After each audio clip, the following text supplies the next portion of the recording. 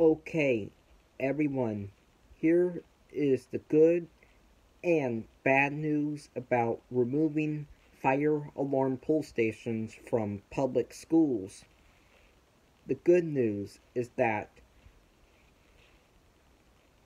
there will be no students pulling the fire alarms to get out of class, for a prank, for fun, to skip a test, and to scare people, and there will be no bad guys with guns pulling the fire alarms to get people out into the hallways to shoot them. But the bad news about this is that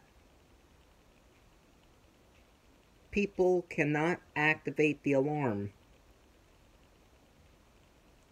if they detect a fire.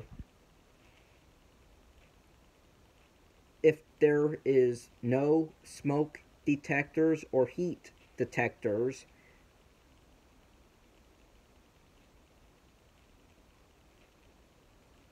it is very crucial that people can activate the alarm when there is a fire inside the building, so we can be alerted to get out of the building immediately to save lives.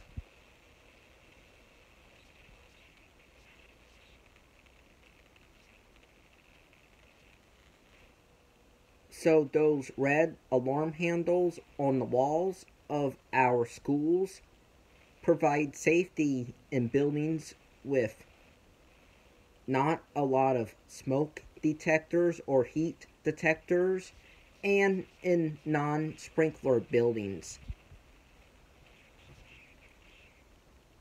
But in buildings that are fully sprinklered and have a lot of smoke and heat detectors,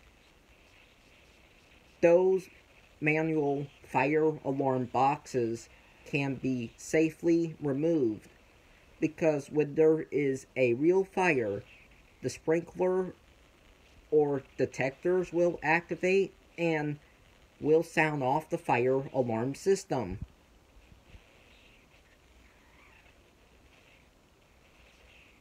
But in my school, there's not a lot of detectors, so this is why we cannot remove those manual fire alarm buttons in our school hallways.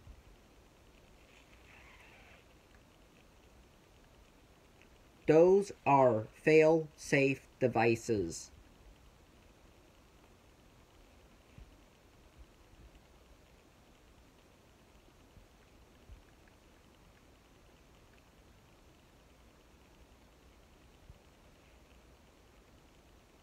If we truly need those manual fire alarm buttons in our hallways,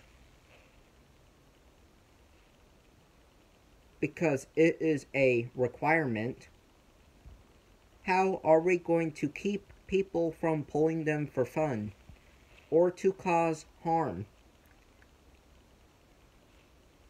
We have stopper covers with built-in alarms over them,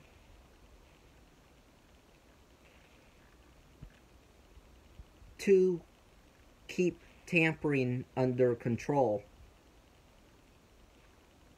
Goodbye.